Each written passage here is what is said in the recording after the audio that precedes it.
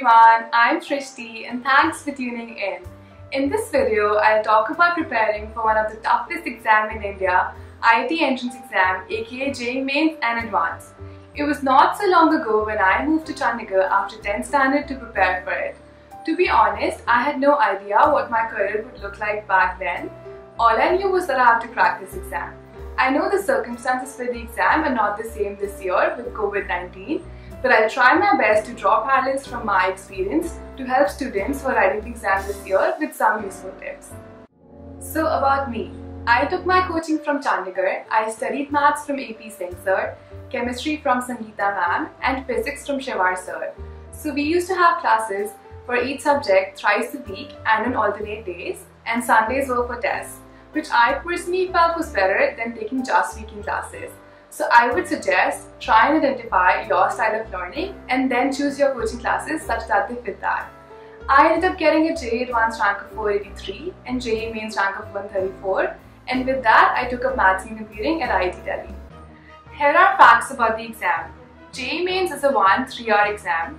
About 2.5 lakh All India rank holders from JEE Mains are eligible to apply for JEE Advanced. JEE Advanced is conducted to fill about 11,000 seats in 23 IITs and IIC Bangalore. JEE Advanced is 2 3-hour exams. Paper 1 starts at 9 AM and ends at 12 noon. Paper 2 is conducted from 2:30 to 5:30 PM. Both exams, JEE Mains and Advanced, are conducted completely online. A student can appear for JEE Mains for 3 consecutive years, while for JEE Advanced, he or she can appear for only 2 consecutive times. Students who rejected the seat of IIT earlier are not eligible to apply for JEE Advanced. National Testing Agency defines the pattern for JEE Mains, whereas there is no fixed pattern for JEE Advanced. My 2 years. I wouldn't lie to you guys, those 2 years required a lot of hard work. My day started around 7 and I used to go to sleep by 11:30. I used to make sure that I get 8 hours of sleep and I would use the entire day wisely. It is important to maintain a steady pace of learning to ensure that you catch up to every topic of all 3 subjects. So I made a habit of revising each class taught the same day to ensure that I revise it while it's fresh in my memory. There are a lot of books for JEE preparation out there. I, however, mostly followed the booklets handed by my teachers. Completing each exercise of a topic once it was over was my rite of passage to the next one. And I would mark any question that I wasn't able to solve and first discuss with my friends and then my teachers. It's important to understand that all 3 subjects are equally important, and I would really want to emphasize that. So even if you don't like one of the subjects, which was chemistry in my case, do not let it get ignored. Remember that the questions on exam would not be the ones you've seen before, especially for JEE Advanced. So make sure that you're working on your concepts and not just learning how to solve a certain type of questions. Most coaching centers display ranks after tests, and we tend to compare ourselves with other students, but instead make sure that you focus on yourself and try and do better than your own last test. Studying for 2 years with same vigor can be tough, and most people won't tell you to relax, but it's really important to give yourself breaks. I used to work really hard from Monday to Saturday, and on Sunday I would give myself much needed rest. I would go for a small outing like a long drive or watch a movie or hang out with my cousins to relax myself. Game plan 3 months before the exam.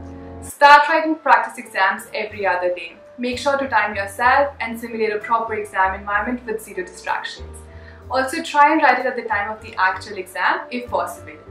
After you're done writing the test, make sure to revisit and understand your mistakes. A lot of us don't feel like doing that, but in my 2 years of preparation, I used to do that after every test. It's really important to understand your weaknesses and work on them. Also, another thing to note is that on the actual day of exam, you'll tend to take more time than you did on your practice test. So in fact, try and bring that time down to about 2 hours 30 to 45 minutes. As you know, the exam has 3 subjects, PCM, it becomes really important to identify in which order would you attend them. So as you start writing practice exams, try different permutations and see which one works best for you. My order was maths, chemistry and then physics. I was most confident about my maths, so I would try to solve that within an hour, and it would boost my confidence for the remainder of the paper. Remember, it's important to maintain your calm and confidence. Next, I would do chemistry because it was quicker and I could solve it in like 45 minutes, and it would leave me about 1 hour 15 minutes for physics. I would also try and save last 10-15 minutes for revisiting questions. Tips for the day of the exam. Remember to keep a bottle of water right next to you. Whenever I used to get stuck during the exam, I would take a few sips to realign my mental space. During the exam, do not look at students around you. We tend to panic by imagining, oh, that person looks like he or she knows everything, and start undermining ourselves.